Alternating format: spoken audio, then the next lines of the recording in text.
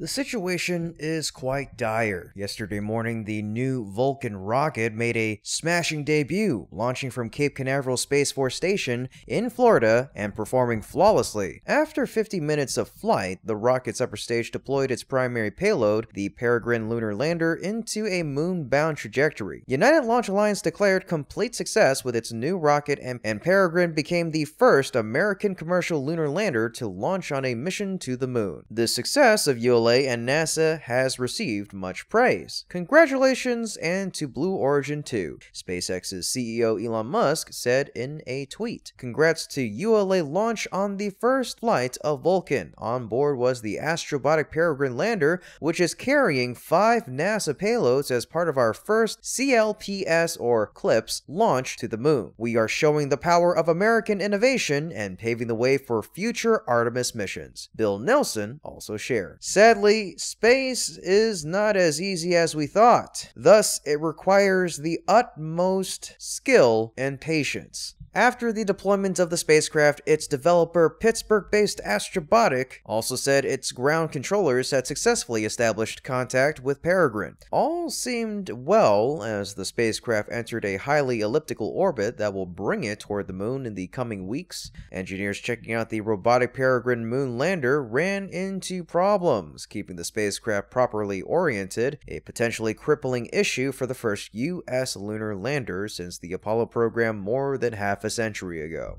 Astrobotic built avionics systems, including the primary command and data handling unit, as well as the thermal, propulsion, and power controllers, all powered on and performed as expected, the Pittsburgh-based company reported. Unfortunately, an anomaly occurred, which prevented Astrobotic from achieving a stable sun-pointing orientation. The team is responding in real time as the situation unfolds and will be providing updates as data is obtained and analyzed. In a second update, the company said engineers believe the likely cause of the sun-pointing issue is a propulsion anomaly that, if proven true, threatens the ability of the spacecraft to soft land on the moon. Additionally, Astrobotic said the spacecraft battery is reaching operationally low levels. Commands were sent to reorient the Peregrine to improve solar power generation, but the spacecraft then entered a region of its orbit where communications were interrupted. After contact was restored, engineers confirmed the spacecraft's solar arrays were oriented toward the sun, which helped charge onboard batteries. It appears the failure within the propulsion system is causing a critical loss of propellant. The team is working to try and stabilize this loss, but given the situation, we have prioritized maximizing the science and data we can capture. We are currently assessing what alternative mission profiles may be feasible at this time, the company said. Peregrine will need its main engine to control the spacecraft's descent down to the lunar surface. Based on additional information provided by the company, it appears that time is running out to fix the problem. Just before entering a known period of communication outage, the team developed and executed an improvised maneuver to reorient the solar panels toward the sun. Shortly after this maneuver, the spacecraft entered an expected period of communication loss. That could mean the company will not attempt to land the Peregrine lander on the moon as it was expected to do on the 23rd of February. Later on Monday, Astrobotic shared the first image of the Peregrine lander in space. The photograph showing the outer layers of insulation on the vehicle wrinkled. The distorted material was the first visual clue that aligns with our telemetry data, pointing to a propulsion system anomaly, the company said in a post on the social media platform X at 4:12 p.m. Eastern. It was not clear whether the company was still considering a potential path toward the moon or was working to map out an alternative destination for the lander. According to NASA's Deep Space Network website, Peregrine re-established communication with the controllers on Earth by around 11:30 a.m. Eastern. The communication then stopped again about 15 minutes later. Most recently, Astrobotic has given a new update.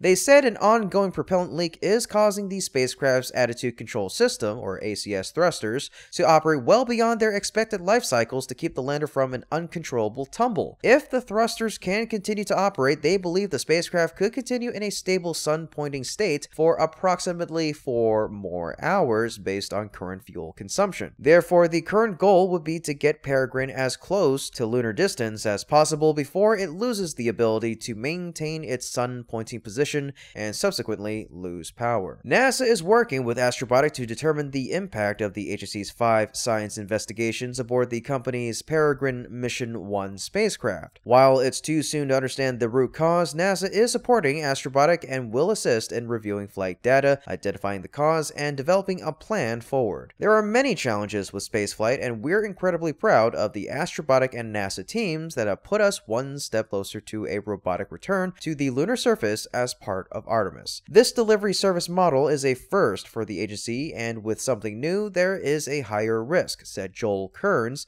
Deputy Associate Administrator for Exploration at NASA's Science Mission Directorate. NASA is committed to supporting our commercial vendors as they navigate the very difficult task of sending science and technology to the surface of the moon. Copies of 4 of the NASA payloads aboard Peregrine are expected to fly on future flights, including the Laser Retroreflector Array, Near-Infrared Volatile Spectrometer System, Neutron Spectrometer System, and Linear Energy Transfer Spectrometer. The Peregrine Ion Trap Mass Spectrometer is not currently on any future CLPS flight for now. The last time the US launched a moon landing mission was back in December of 1972. Apollo 17's Gene Cernan and Harrison Schmitt became the 11th and 12th men to walk on the moon, closing out an era that has remained NASA's pinnacle. The Soviet Union and the US racked up a string of successful moon landings in the 60s and 70s before putting touchdowns on pause. China joined the elite club in 2013 and India last year. But the previous year also saw landers from Russia and a private Japanese company slam into the moon. An Israeli nonprofit crashed in 2019. NASA gave the two companies millions to build and fly their own lunar landers. The space agency wants the privately owned landers to scope out the place before astronauts arrive while delivering NASA tech and science experiments as well as odds and ends for other customers. Astrobotic's contract for the Peregrine lander, $108 million US.